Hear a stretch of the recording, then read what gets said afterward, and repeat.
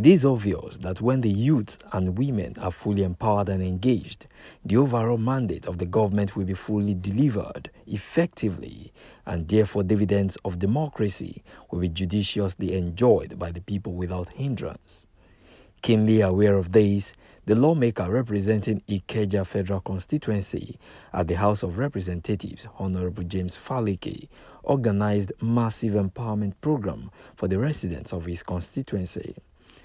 At a ceremony attended by eminent and influential figures, party stalwarts, and residents of Ikeja and environs, Faleke distributed thousands of bags of rice and beans, several mini-buses, ambulance services, pickup truck for security agencies, industrial sewing machines, power generating sets, deep freezers, clippers and sterilizers, tricycles, grinding machines, and many other items.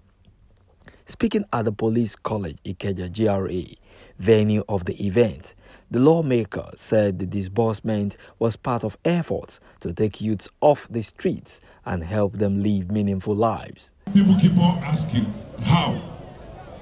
It is because I deny myself of so many things. Oh, yes. It's because of the love I have for all of you. Oh yes, so. Now. It's because you have given me your mandate to go and fight for you, to go and bring home dividends of democracy. And for me, Ikeja Federal Constituency, I've said it several times, there are no federal projects in this local government. There are no federal roads. But we have federal people who must be taken care of. I mean, and that's exactly what we have been doing year in, year out. My duty as assigned constitutionally is to make laws. But when we make laws, we must find a way to be sure that the people we make laws for are alive and are happy. And you can only be alive and happy if you want, if you are engaged, if you are empowered, if you are not hungry. There can only be peace and security in this country if all of you are engaged in one way or the other, if you are happy, and if you are out of the streets. Ikeja being center of excellence, Ikeja being the capital of Lagos, is only setting examples, setting pace for others. We have said it times without number. When we came on board, there were so many area boys, area girls outside there. Today, we have been able to reduce it or take it out drastically. Only the lazy ones remain on the streets. Because for one reason or the other, we have touched virtually everybody. The Eze Indigbo of Ikeja community, Eze Uche Dimba, describes Faleke as a detribalized leader, adding that the empowerment initiatives are for all and sundry, irrespective of religious or ethnic affiliation. Faleke is the best in Nigeria, #1 in the whole Nigeria. His empowerments are always among us, very big. He has touched lives, he has touched people. Faleke doesn't know tribe, he doesn't know religion, he does it for everybody.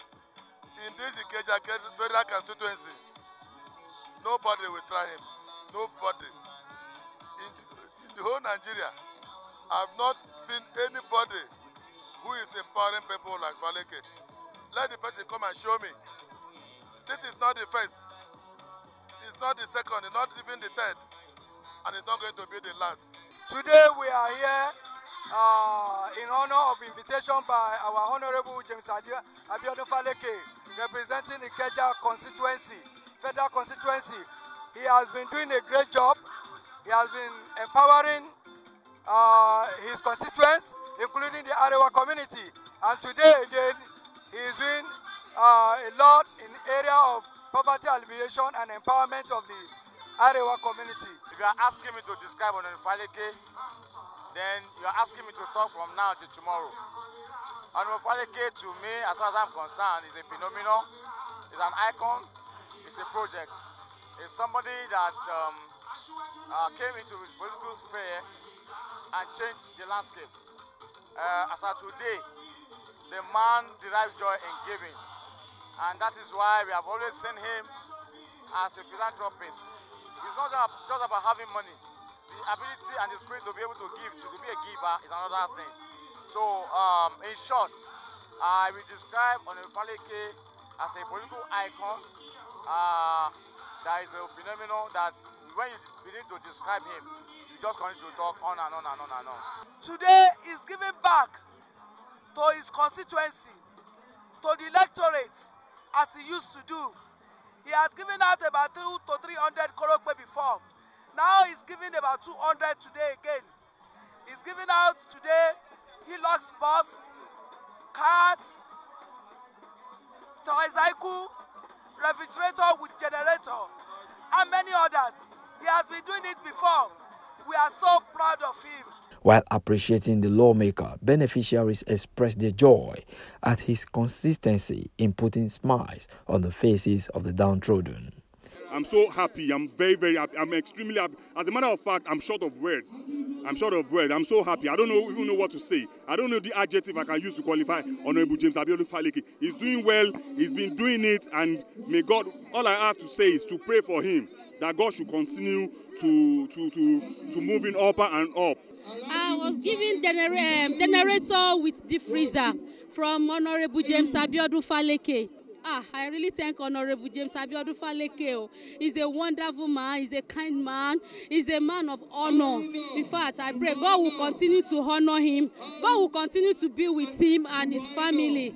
He will not lack of any good thing in life. I really want to appreciate my Honorable for the small gift that he gave to us. I want to thank him because I want to appreciate him for what he has done. He put people, smile on people, so many people's face. We want to thank him. We want to appreciate him. Faleke further disclosed that the recipients are from different parts of his constituency without any direct link to him, stressing that making good use of the empowerment tools will make them become self-reliant. They are supposed to use to empower themselves and also take care of their families. We have seen those who are empowered, who have done so much, who have left one-room apartment to move to two-room apartments. They will see those who said they are now able to pay the school fees of their children. We have seen those who have empowered, who have, in fact, their physical outlook alone, you see it in them. And so, for me, I think that what is critical is the fact that we have given it out, our conscience is clear, they have accepted it, they will use it the way they think it is used. With this initiative, poverty will reduce drastically if the beneficiaries take responsibility and are diligent with their trades.